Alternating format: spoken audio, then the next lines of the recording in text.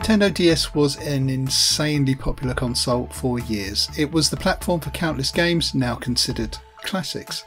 It even revitalised plenty of old favourites. Now the DS is also a thing of the past, but how can you play your Nintendo DS games on your desktop? DeSmuME is an emulator for Linux that will let you relive the glory days of the DS right on your laptop or desktop. DeSmuME, crazy name, is available officially on Windows and Mac and Linux. Obviously the best place to find DeSmuME is on its website, link in the description. Playing games. There are two ways to get Nintendo DS games onto your PC, and only one of them is entirely legal.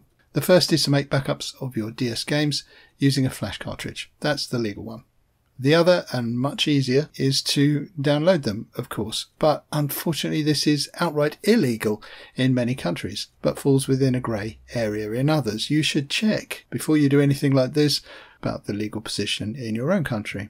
When, one way or another, you have a game that you want to play as a ROM in the DS format, you can fire up DeSmuME and click on the first icon on its toolbar and select your game's file. The game you chose will load and run automatically. Depending on the game, you may need to use your mouse on the emulated DS's second screen, it's the bottom one by default, or press some buttons to play. The Nintendo DS's keys directional cross is mapped to the cursor keys.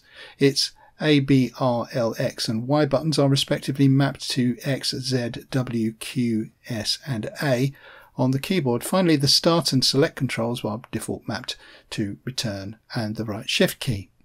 If you don't like DeSmuME's default controls, you can remap them to other keys by paying a visit to the Config Edit Controls menu. To remap any control to any key, click on it, then press the new key corresponding to this action. In many cases it's better to use a mouse and keyboard combination for games that use the DS's touchscreen. However, many DS games only utilise the second screen as a display, not extra input. Those games feel better played with a joypad close to the original button arrangement on the DS. DeSmuME works with most generic joypads that are already usable on your PC. Those controls are also remappable. If you don't like the defaults, you can alter them by going to Config Edit Controls. Screen control.